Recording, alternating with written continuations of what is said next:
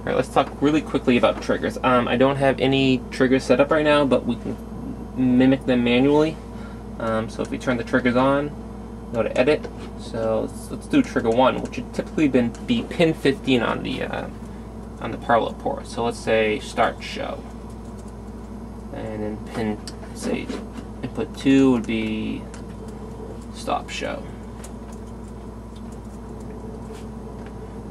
Type. Alright, so the behavior you want this to happen, we want to play continuous no matter what.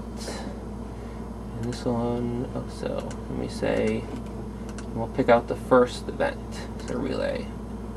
And this one, we say stop show, we want it to stop, and this doesn't matter. So if I say OK, you'll see that these labels have updated. Start one, start show, stop show, and you'll see if you go over this stuff, it tells you double click to simulate trigger. So you can double click or you can hit 1. So what I'm going to do is I'm going to hit Alt 1 right now,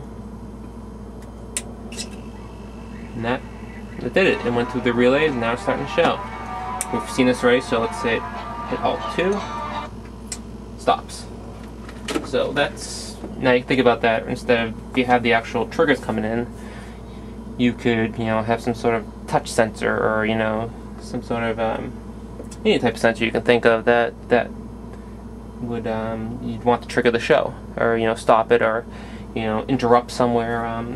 Really, I've left it pretty much open to you guys. So if you have any questions, of course, give me an email at nelson@monkeybasic.com.